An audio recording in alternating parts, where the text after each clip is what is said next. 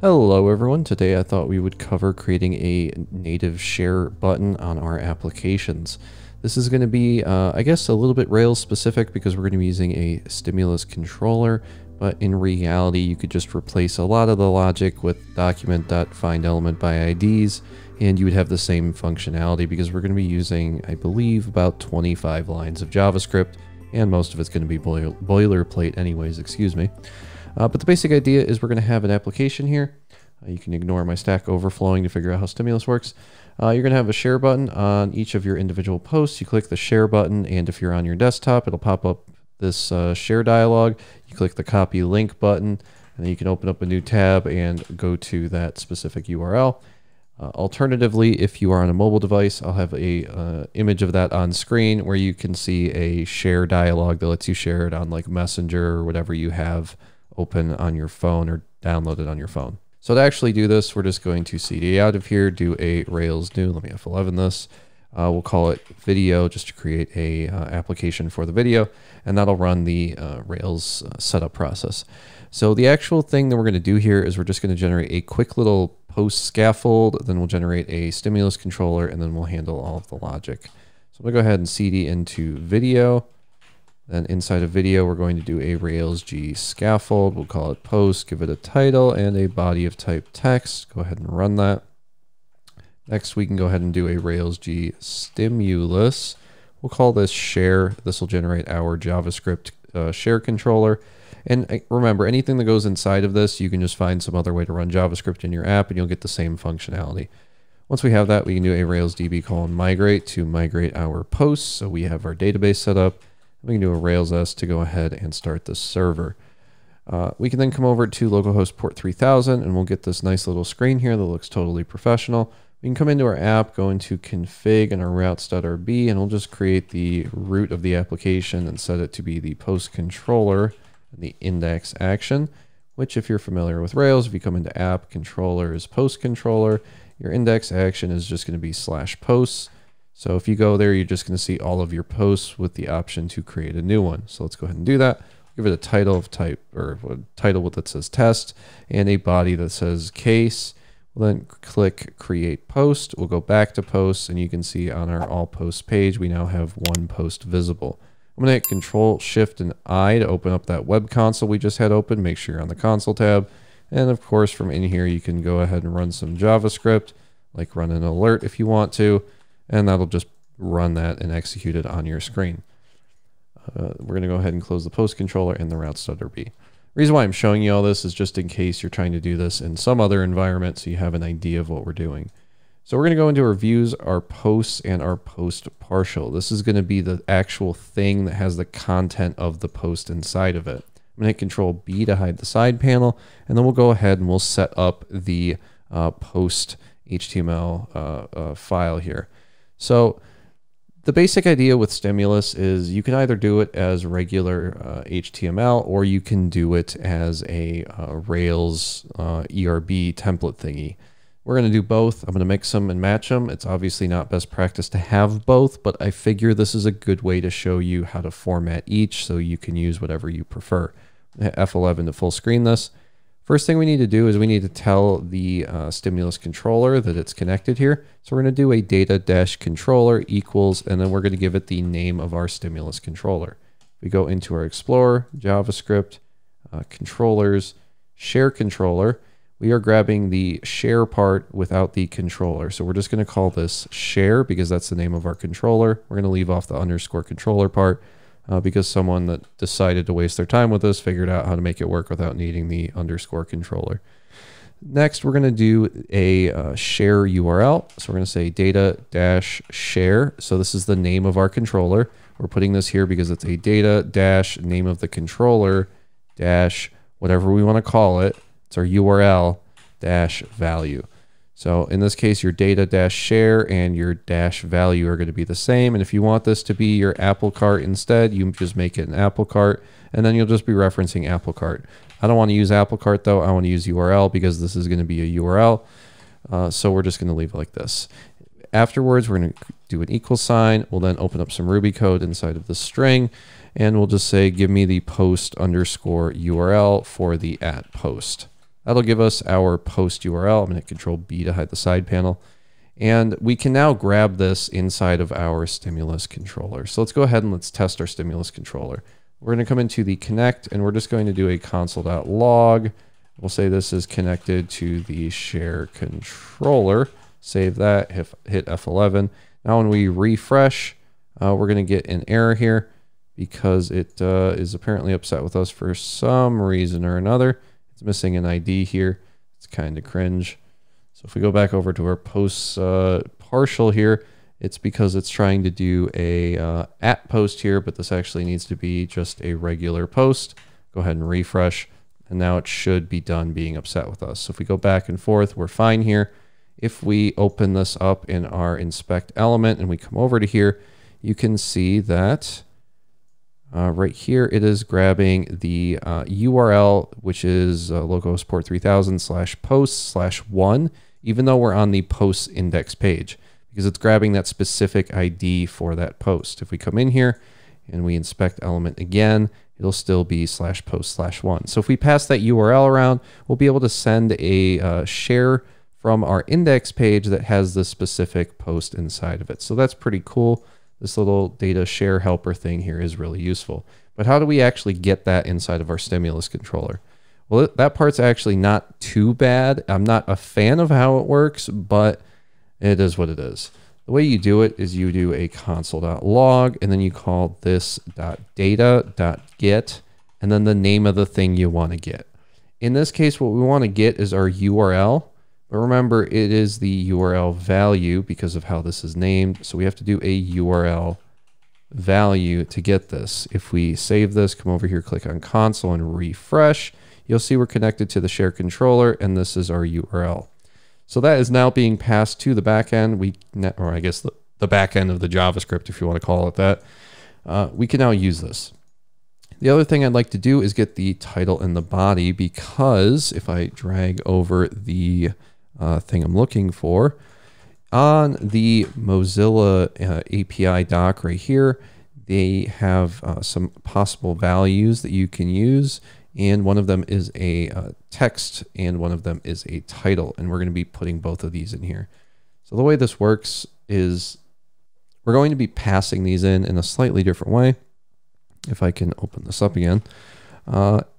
Effectively, what we're going to do is we're going to pass in some targets. So we're going to have to come into our stimulus controller. We're going to say this has a static set of targets, which is going to be equal to an array of strings. And for now, let's just put in a result. And then we'll come back over to our post, and you'll see what we're doing with this result in a second. I'm going to show you how this works with a different setup. So instead of just doing regular old HTML here, we're actually going to use some Ruby code. We're going to create a content_tag. We're going to give this a p tag, comma, and then whatever we want inside of this p tag. So this is just your placeholder text that would go in the p tag. We're going to leave it empty for now. And then we're going to give this a class of result.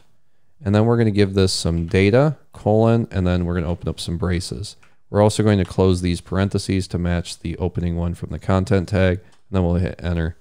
Inside of here, we're going to create a share_target. We'll set this equal to be the result.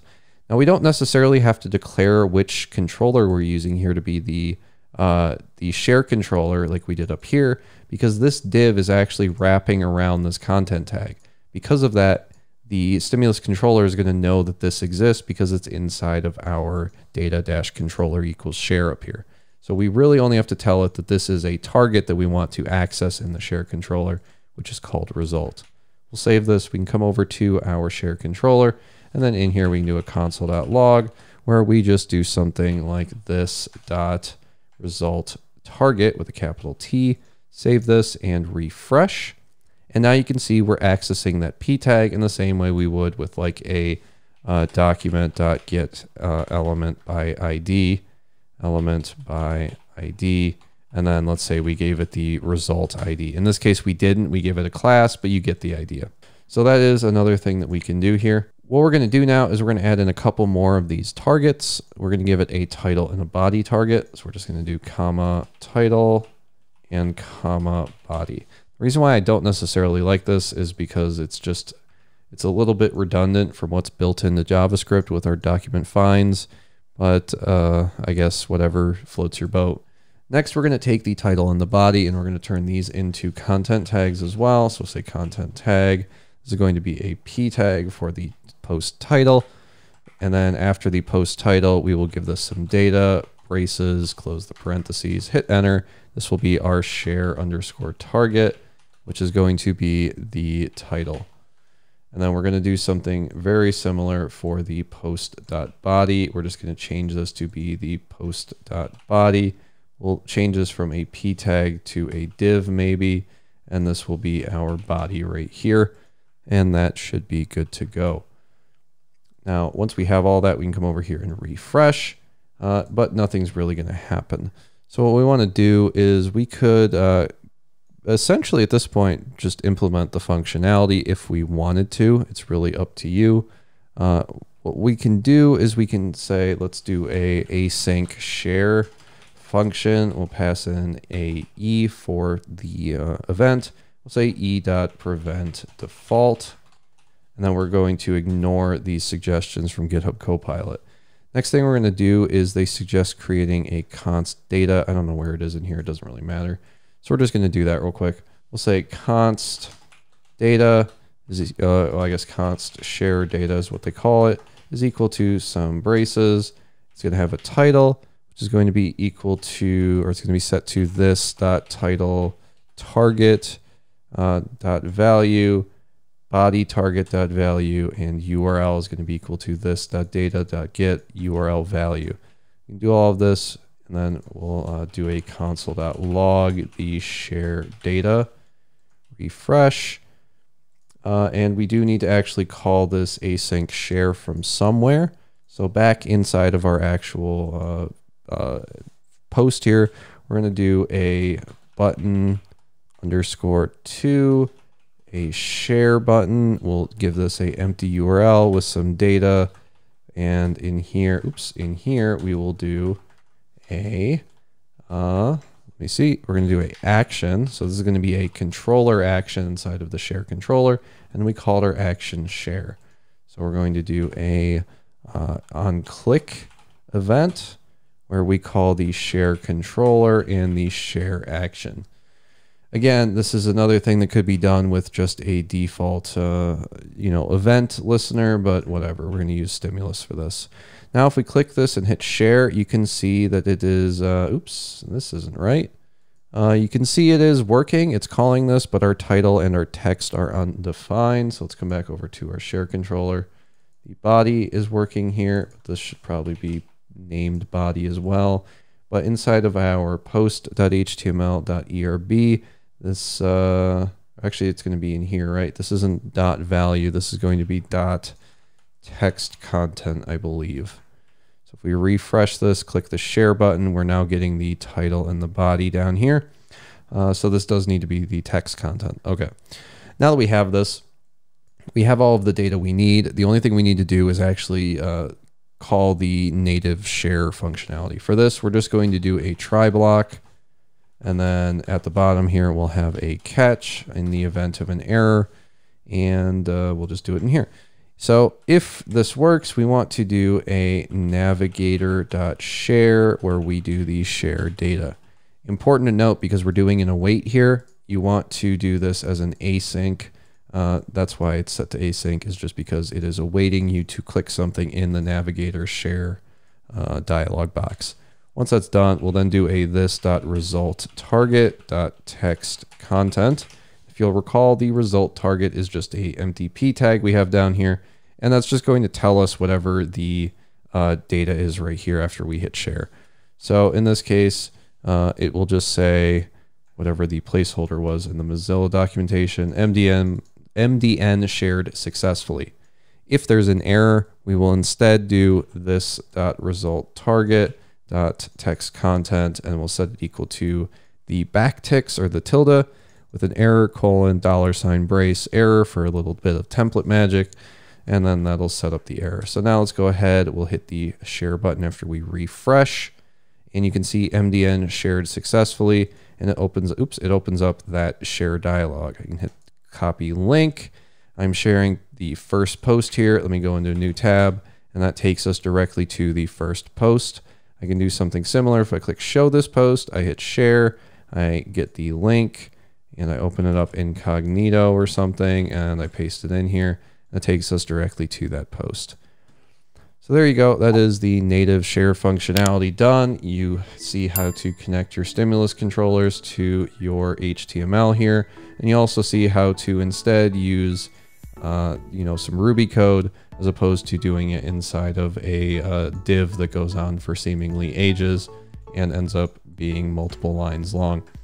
So yeah, hopefully this was helpful. Hopefully you got something out of this, and hopefully I'll see you in the next tutorial.